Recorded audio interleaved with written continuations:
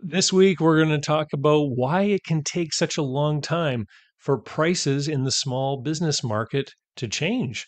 We're answering a viewer question, so stay tuned.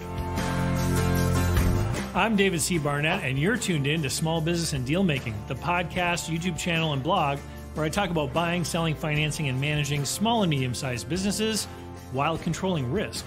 So if you're looking to take control of your future through buying a business one day, or if you already own a business and you're looking to grow or exit, you've come to the right place. I talk about interesting things, I talk to interesting people, and I answer your questions every week right here. So be sure to hit like and be sure to hit subscribe, and let's get to it. Are you thinking of growing your business or beginning a journey into entrepreneurship? Take a shortcut to success by buying an existing and profitable business the right way.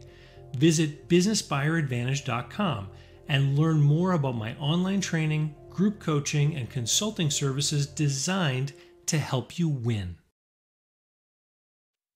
All right, so let me catch you up to speed because this question relates to a conversation that I was having over on LinkedIn. So over on LinkedIn, Clinton Lee had put up a post, and he's a friend of the show. He's been on the broadcast a few times. And he put up a comment about a valuation by a business brokerage over in the UK. And it was kind of some cheeky comments about the fact that they didn't know what they were doing. So what I did is I reshared this post. My comment was that too often business brokers will use their initial evaluation as a tool to secure a listing rather than setting a realistic expectation in the mind of the small business owner.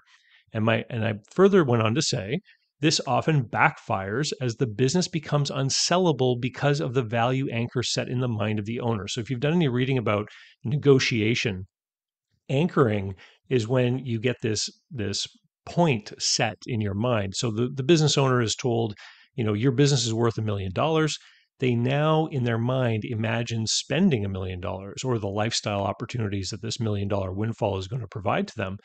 And so when someone comes along and maybe evaluates the business and says, this is worth 600,000 to me, it can be very difficult for the seller to understand the point of view or even to logically examine evidence that's presented as to why the cash flow of the business cannot support $1 million purchase price, because in their mind, they've got this anchor set that may have been set by a broker that didn't know what they were doing, or somebody who a business broker that was competing with other brokers and thought that giving this higher price might help them secure the listing over others. So, in response to my posting, this gentleman, Sven, says this happens in real estate also, but in real estate, the market fixes the problem and the price is lowered and the property eventually sells. Why does that not happen in business sales? So after the overpriced business is sitting for a while, why does the price not get dropped so it can sell? And this is just a fantastic uh, question, and that's what we're going to dive into today. And so the very first thing that we have to examine when we're thinking about a business and why the market for businesses would be different than the market for houses is we need to actually do some consideration as to what the heck a market is. So I went over here to Investopedia and I found this article simply called "Market: What It Means in Economics, Types and Common Features of Markets." And we're gonna go through this. The definition here that Investopedia puts up right away is they say a market is a place where parties can gather to facilitate the exchange of goods and services. The parties involved are usually buyers and sellers, and the market may be physical, like a retail store, where people meet face to face, or virtual, like an online market, etc., and where there may not be a physical presence between the buyer and seller. So there's a whole article here, key takeaways, all kinds of things. And so I'm going to put a link to this article in the show notes below if you want to go read it. But in essence, markets have a couple of important characteristics. So number one, there is an arena of some kind. What does that mean? An arena. Well, it's a place where the deals happen. And so in the world of small businesses, there is no physical place where people go to buy and sell businesses. It is a virtual arena where people are interacting over the telephone, the internet, emails, Zoom calls, all this kind of thing. They may eventually meet face to face, a buyer and seller. If you're talking about a real world brick and mortar business, the buyer is obviously going to want to go and visit that business at some point. And so that's the arena. It's just the place where people meet. And as you can well imagine, with no set specific place where deals are happening, it means that the people that are interacting in this market are not able to accurately observe each other. So your neighbor two doors down could also be out there in the world trying to buy a business, and you may not know because you cannot observe the participants in this arena. So the other characteristics of a market is there are buyers, and number three, there are sellers. Okay, we know that there's buyers and sellers. Number four, a market has to have some kind of commodity being traded. So that's interesting. What is the commodity? Because that's what defines the market. So in the Investopedia article, they mention financial markets like a stock market where people are buying and selling the stocks of companies. And, the stock market, people will assume, hey, that's a market, but it isn't really. The stock market is the arena. That is where the market is happening. Each individual stock has its own specific market. So the market for IBM stock is going to be different than the market for Coca-Cola stock on the stock market. Okay. Because each one of those stocks will have a different set of buyers and sellers. Now, some of those buyers and sellers may be moving between those two markets all the time. People who don't mind if they trade in either one of those stocks. But some people who only want to invest in, consumer goods are only going to be in the Coca-Cola market, while people that are more technology or manufacturing or maybe consultant driven as far as what kind of things they want to invest in may only be investing in the IBM stock, right? So you can start to see when you say that the market is only for the specific stock, then you start to see how the, sort of the lines get drawn and we get further and further refined into this definition of what a market is. So in the stock market, one of the other key elements that Investopedia doesn't mention, which is important in a market, is information, right? So while we may not know who the other participants are in the market for IBM stock, we do know one important detail, and that is the last price that was paid. And that information is fed to us in real time in the stock market. Okay. And so all the market participants in the market for IBM stock are aware of what the last trade was at. And so this is a key piece of information to consider is that the knowledge in the stock market is perfect. We all know what the last trade was at. So the number of competitors obviously can have a huge impact on how the market functions. So I'm going to get into the details here about the market for small businesses, but I want you to consider this stuff. So sellers of small and medium-sized businesses, are they competing with other sellers? Well, if we basically take the concept of the stock market being an arena where individual stocks are the actual commodity, then in the world of small businesses, each individual business has specific characteristics that make it special. So there's no such thing as a market for small businesses. Every business has its own market. I made a video about this back in 2016, which was called What I See in the Market for Small Businesses. We'll put a link to it here. You may want to check that one out. But the sellers are competing with other sellers. The buyers are competing with other buyers. But if people are unaware of who the participants in the market are, because remember, the market for small businesses is a secret one. There's no stock market type listing for businesses that people can accurately identify which business is for sale. Are what we call a marketplace, a website like Biz Buy Sell. They purposefully create an opportunity for people to anonymously list businesses so that the information is shrouded, right? So this is one of the key departures from the market for stocks versus the market for small businesses, or the market for real estate, for example. Here where I live, if my neighbor sells a house, it takes about a month after the closing of the house deal for the purchase price of that deal to appear on a publicly available website where I can go look. So while the information in the stock market is perfect and instantaneous, the information in the real estate or house market is a little bit delayed. But in the grand scheme of things, I've got pretty good access to information. So if my home is similar to my neighbor's home, a month after they sell their home, I can find out what they sold it for. And this is going to be a quicker feedback for me to understand the value of my house, right? And so if we look at the markets and we look at them in terms of the space they occupy. So things like houses would definitely be in a local market. There can be conditions, you know, in Manhattan that make houses trade at a different price than houses that are across the river in New Jersey, right? We all understand that. So, you know, geographical location, proximity to employment, proximity to industry, proximity to transportation infrastructure, all these things are going to have an impact on the value of a house. A regional market might be the market for something like machinery.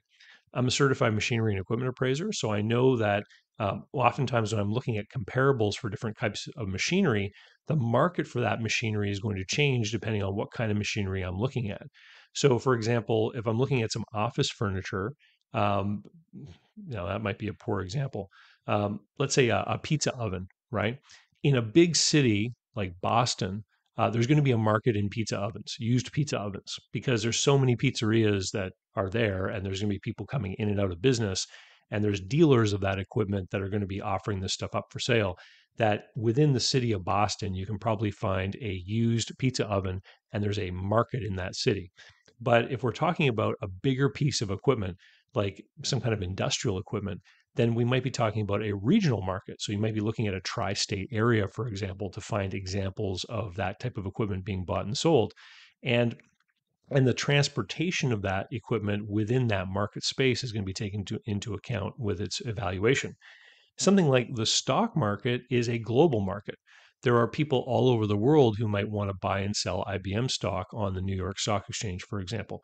And so, depending on the type of business, we're going to have one of those three kinds of influences that are going to be impacting the specific market for that specific business. So if we're talking about a local flower shop, the seller definitely is a local player in that specific city. The buyer we know is likely going to be a buyer within a certain radius of that business. And so that particular flower shop is going to have a certain market defined by the buyers and sellers available in that specific market. And at any given time, there may not be a lot of buyers who want to buy a flower shop in a given town, right? And so this is going to impact the efficiency of the market. Whereas at the other extreme, an online business that can be operated from anywhere in the world is going to have a global market. And so there are going to be more potential buyers of that particular business at any given time. And so we should expect more fluidity in that type of business. The market for an online business should be more fluid because we have this global market of buyers that we can call upon. And in fact, if you listen to some of the conversations that happen online, businesses that are like that, these online businesses, if they're priced right, tend to sell more quickly just because there's a bigger pool of people kind of actively involved in that market. So, um, so let's specifically drill down here to the market for small businesses. Let's talk about its particular characteristics. So I've already said it's a financial market like the stock market, and that each business for sale has unique characteristics. You could say that all the Subway franchises are very similar, and I would agree with that. You can also say that gas stations are very similar, corner stores are very similar, etc. And if you talk to any experienced business broker, what they'll tell you is that it's much easier and quicker to sell a Subway or a corner store or a gas station than it is to sell a more specialized or unique type of business. So the more commodity like the business is, probably the more people are going to be willing to step into the market for that business. Remember, I said in the example with the stock market, you could have an investor that will be participating in the Coca Cola and the IBM market. Well, if somebody wants to buy any convenience store in a certain metro area, they're willing to jump into the market of any convenience store that happens to be for sale in that specific geography. So that means more buyers available, right? Which increases the fluidity or the efficiency of the specific market for that kind of business. Information in the world of small business is not flowing freely. It's not flowing freely. So, number one, what's for sale? if everyone is participating properly in this market, we don't know because it's a secret market, right? Um, who are the people that bought or sold? There could be public announcements, there could be press releases, there may not be, right? So we don't know who's participating in the market. We don't even know for certain if a certain business has sold. A business could sell to a longtime employee, and this seller might have a consulting agreement to stick around for a couple of years, and they might not tell anyone. And from the perspective of anyone that operates or interacts with that business, they may not even know that the business has changed hands, right? We don't know. What was the price? Well, there are certain private databases that collect this kind of data from business brokers and other people that operate in the market. But those databases are private and they're subscription based. And so the general public of business, and the people who are interacting in the market, unless they're paying for that information, they may not know what other businesses have sold for. And then what were the terms of those prices? Some of the databases do report the terms. Was there a seller note? What was included in the transaction? Some of them are more simple and they don't quite have all that information at play. So we have this information problem. And the other kind of a key thing about the information problem is a lot of times the information can be misinterpreted. So I'm gonna get to that. So let's get back to Sven's question. So Sven asked, why doesn't the market correct itself? I've identified four key reasons why it doesn't correct itself quickly like the market for real estate. So number one, there's a lack of feedback for informed decisions on the part of the participants, namely the seller. So because they can't see immediate real-time data on what other businesses like theirs are selling for, it's more difficult for that seller to be attributing the lack of sale to the fact that the price is wrong. They might be confusing it with another signal in the market, perhaps that there's not enough buyers. Now, for people out there looking to buy a good profitable business, you might say, hey, how can there not be enough buyers? Remember, every specific business has its own market. One of the classic examples I like to use is if you have a flower shop for sale and an engineer wants to buy a business, it's highly unlikely the engineer is going to buy the flower shop, right? And so some businesses can sit on the market for years waiting for the right buyer to actually enter the market and come and have a discussion with them. And so that's number one.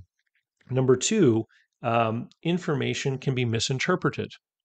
So I've had plenty of conversations on here about different levels of cash flow, SDE, EBITDA, EBIT, etc., free cash flow. Um, I was literally listening to a podcast the other day where somebody who had already bought a business was talking about the journey of buying a business.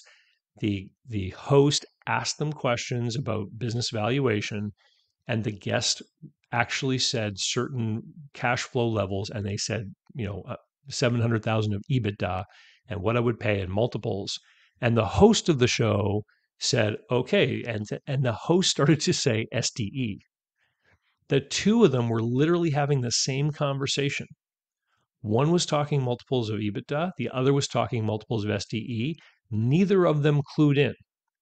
And they were talking about multiplication factors of cash flow in pricing a business. Now, I'm listening to this in conversation saying you two are talking about two different things that are going to lead to two different results. But the two of them in the moment never clued into the fact that they were talking about two different things. Now, imagine somebody who's not an expert in the field, someone who's trying to learn this stuff, a business owner who's run a business for 30 years, never participated in a transaction. They go out into the world of online and start listening to some of these conversations about buying and selling businesses. It's very easy for them to also be confused about these terms and these levels of cash flow. Let me highlight this to another degree.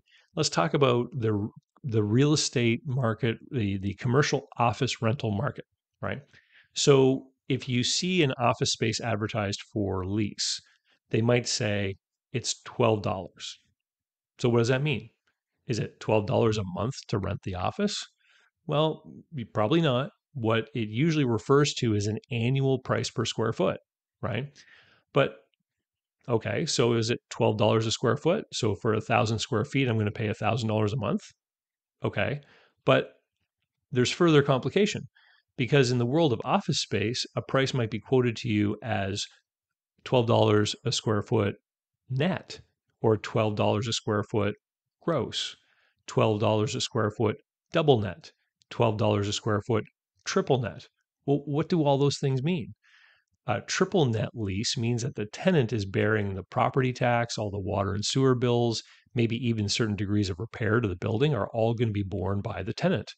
Whereas a $12 gross lease is going to mean that almost everything is included in that lease, property taxes, etc. But is electricity? I don't know. And sometimes, it's not clear. And so you need to actually talk about this stuff. Whereas, you know, one of these executive centers might be advertising an all-in price, which might even include internet connectivity or a phone line, right? And so understanding what is happening, the information, and understanding what data is coming back to you, and then interpreting it properly with respect to your decision in the market as a seller is incredibly difficult, right? And so, what do most sellers then do is they rely on some kind of guide to help them through all the complexity of this market. If you're going to lease an office space, you'd contact a commercial realtor. Some of these business owners will contact a business broker. So, what if that guide or that broker is less than perfectly competent, right? And that was the example that the original posting from Clinton was highlighting, as he was talking about an evaluation that was not done very well. And so you can have people that are trying to sell a business and they're using a business broker who doesn't know what they're doing. I run into that all the time. Like, and if you've been out there trying to buy a business, you've probably seen some utterly terrible packages put together or spoken with some brokers who really don't have any idea what they're doing. I was listening to a podcast and during a walk, and these business brokers were talking about operating capital, and their conversation had a lot of holes in it. There were a lot of very basic concepts or topics about operating capital in small business that these guys weren't even talking about. And these are the guys who are representing themselves to sellers as experts to help them sell. So, and number four, the fourth reason why the market doesn't correct itself is that the commodity is in a constant change of flux. Businesses are not static like a house. Without proper maintenance and repair, my house will eventually fall down, but it's going to take years, right? Effectively, 6 months from now, if I don't do any maintenance, my house should pretty much be the same way as it is right now, right? Same can't be said for businesses. Businesses are constantly changing. And so that's another item that kind of complicates the whole marketability of this thing. And here's the other thing. This is going to be the last big point about why the prices don't change. A lot of the times sellers will come into the market to sell their business and they'll have some overarching guidance on what price they need to get for their business to achieve some other goal in their life, which is not directly tied to the actual business itself. So maybe their financial planner tells them if you want to retire, you need to sell your business for $1 million. And so they want to retire. So they contact someone, a broker, or they put the listing up themselves and they ask $1 million because that's how much money they need. This is jokingly referred to as aspirational pricing. It's what the seller wants, not anything to do with the actual business. And so that person is probably not going to agree to sell their business for anything less than the $1 million, absent any other compulsion. And so one of the most common things that I've heard from business sellers that come to me looking for help to sell their business when I do an evaluation of their business is they'll look at it and go, if that's all I can sell it for, I'm just going to keep it for a few more years and enjoy the profits, and then I'll put it up for sale, right? Which can be a completely logical course of action for many of these business people. Totally. Because if they can't get what they need to retire out of a sale, then hanging on to the business, taking more profit out of it over the years, and then finally selling in order for the combined output of the business to add up to that $1 million or whatever that they need is going to be a perfectly logical choice from their personal point of view, right? But that doesn't help the market correct the asking prices, right? And so the other thing would be what I mentioned earlier, the C word, compulsion. It's very rare for a business to ever trade at a fair market value. It always trades above or below a fair market value based on the difference in compulsion between the buyer and seller. If you have a buyer that absolutely needs to buy a certain business, they will tend to pay more. If you have a seller that absolutely needs to sell a business, they're going to be the person who is going to react the way Sven um, proposes. They're going to be the one who keeps reducing the price to try to attract someone to buy it. I've seen examples of both situations. I've seen companies that, want to expand to a new geography. And so they go in looking for someone in their industry and they just say, it's faster, easier, and cheaper for us to buy someone that already is operating, get a new customer base, put our name on the business and move into this new territory than it is to start our own location. So they'll go in, and even if they have to pay more than the business is really worth, they'll do it. I've seen examples of this in the business sale databases. And at the same time, I've also had situations where sellers were ill or getting divorced or had to move, and they put a business up for sale, and they're like, why hasn't it sold? Let's reduce the price. Let's communicate the fact that we're willing to do, easier terms. I'm willing to finance more of the sale, etc. So I think I've handled Sven's question, but here are sort of the top level remarks about this market is that all of these inefficiencies in the market for small business are what makes it so exciting and attractive. Because what it means is that the people that are willing to roll up their sleeves and actually do the work to get out there and create the relationships and network and do the meetings and look for something that makes sense, they're going to be able to find it. While the people who just casually look at Biz Buy Sell once a week, they're not going to be getting any of those opportunities.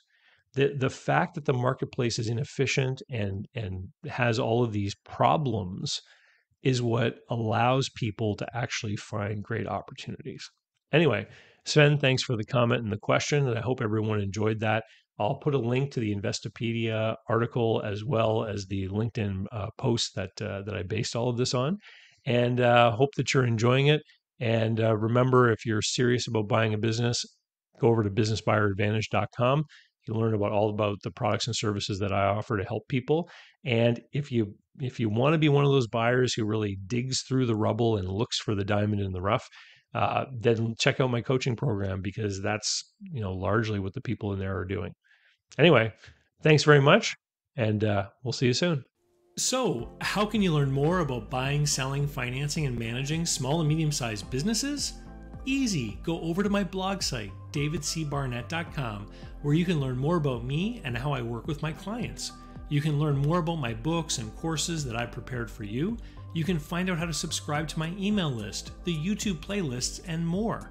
There's literally hundreds of hours of content there, all for free, and I'd love for you to be my guest. Special thanks go to Mark Willis at Lake Growth Financial, today's video sponsor. Mark helps people better manage their personal and business finances through the Bank on Yourself insurance strategy. This is something I've done personally, and I've seen others use it successfully for years. Go to newbankingsolution.com to find all the interviews I've done with Mark and learn more about the advantages of these programs.